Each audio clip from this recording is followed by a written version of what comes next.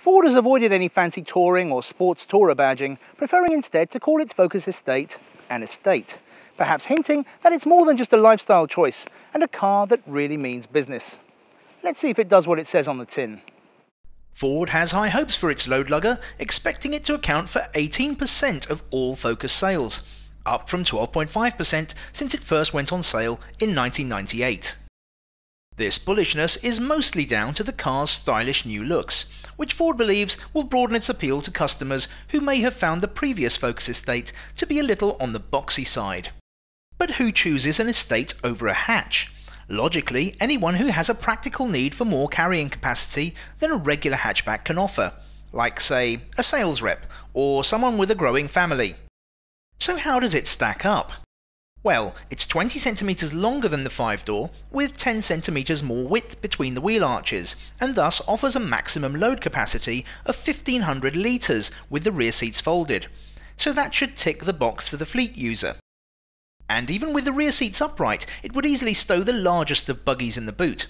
But otherwise, I found the family accommodation wanting.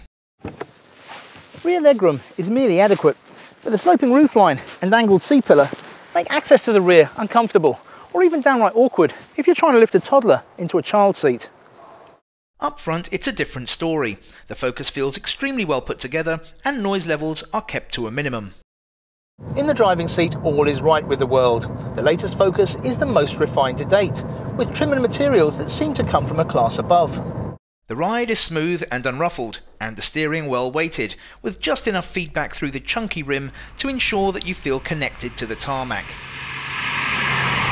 Our test car is powered by the 150 PS 1.6 litre EcoBoost turbocharged petrol engine, which delivers sufficient punch for swift and safe overtaking.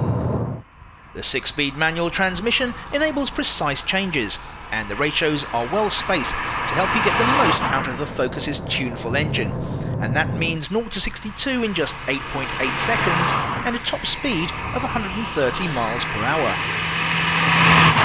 Despite the almost hot hatch-like performance, the economy figures stack up rather well, with 47.1 miles per gallon on the combined cycle and CO2 emissions of just 139 grams per kilometre.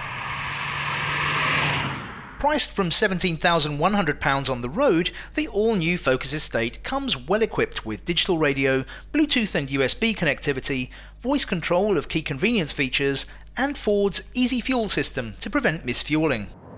Our Titanium X test car costs just over £22,500, but adds quite a few extra toys including park assist, dual zone climate control, auto headlights and rain sensitive wipers. So is it the car for you? Well, that really depends on what you expect from an estate car. If you only need the extra load space every now and then, the Focus Estate is a peach. It's refined, loaded with kit and drives beautifully. But if your focus is on transporting your family in comfort on a regular basis, you may find it falls just a little short.